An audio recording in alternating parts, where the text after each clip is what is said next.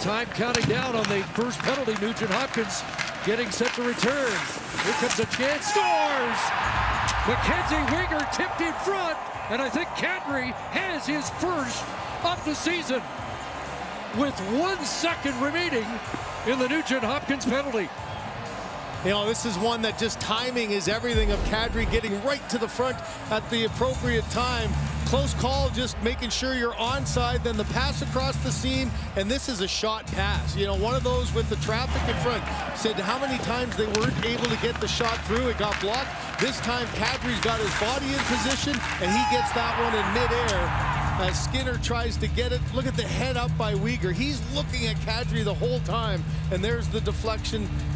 And as you said, right at the last second, so 35 seconds left of power play, we got ourselves a 2-1 game.